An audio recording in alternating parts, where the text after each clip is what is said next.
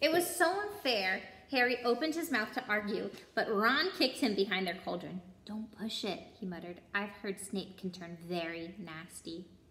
As they climbed the steps out of the dungeon an hour later, Harry's mind was racing and his spirits were low. He'd lost 2 points for Gryffindor in his very first week. Why did Snape hate him so much? "Cheer up," said Ron. "Snape's always taking points from Fred and George. Can I come and meet Hagrid with you?" At 5 to 3, they left the castle and made their way across the grounds. Hagrid lived in a small wooden house on the edge of the Forbidden Forest. A crossbow and a pair of galoshes were outside the front door. When Harry knocked, they heard a frantic scrabbling inside and several booming barks. Then Hagrid's voice rang out, "Back, Fang, back!"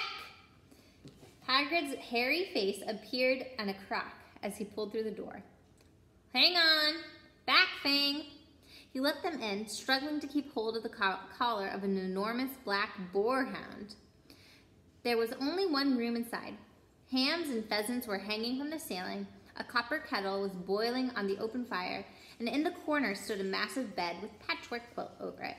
"Make yourselves at home," said Hagrid, letting go of Fang, who was bounded straight at Ron and started licking his ears.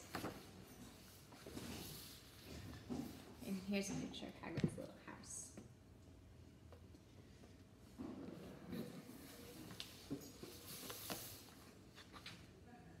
Like Hagrid, Fang was clearly not as fierce as he looked. "And this is Ron," Harry told Hagrid, who was pouring boiling water into a large teapot and putting rocks into a plate. "Another Weasley," said Hagrid. "I spent half my life chasing your twin brothers away from my forest." The rock cakes almost broke their teeth, but Harry and Ron pretended to be enjoying them as they told Hagrid all about their first lessons. Fang rested his head on Harry's knee and drooled all over his robes. Harry and Ron were delighted to hear Hagrid call Filch that old git. "And as for that cat, Mrs. Norris, I'd like to introduce her to Fang sometime. Do you know, every time I get up to the school, she follows me everywhere. Can't get rid of her. Filch puts her up to it." Harry told Hagrid about Snape's lesson. Hagrid, like Ron, told Harry not to worry about it, that Snape liked hardly any of the students. "Well, yeah, but he really seemed to hate me." "Rubbish," said Hagrid. "Why should he?"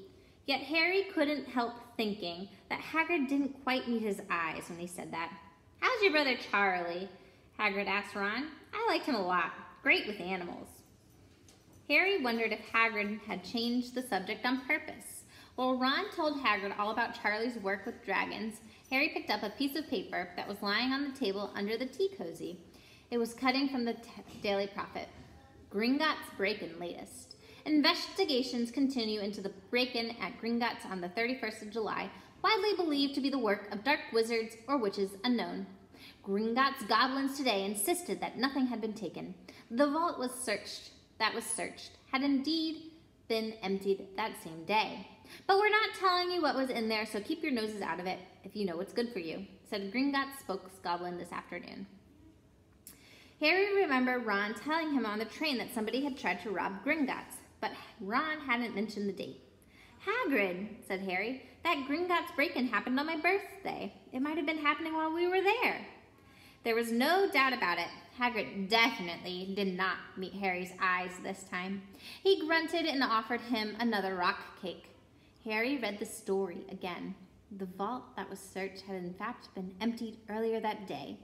Hagrid had emptied the vault 713, if you could call it emptying, taking out the grubby little package. Had that been what the thieves were looking for? As Harry and Ron walked back to the castle for dinner, their pockets weighed down with rock cakes they had been too polite to refuse, Harry thought that none of the lessons he had so far had given him had much to think about as the tea with Hagrid. Had Hagrid collected the package just in time? Where was it now? And did Hagrid know something about Snape that he did not want to tell Harry? All right, that's the end of chapter 8. We will continue tomorrow.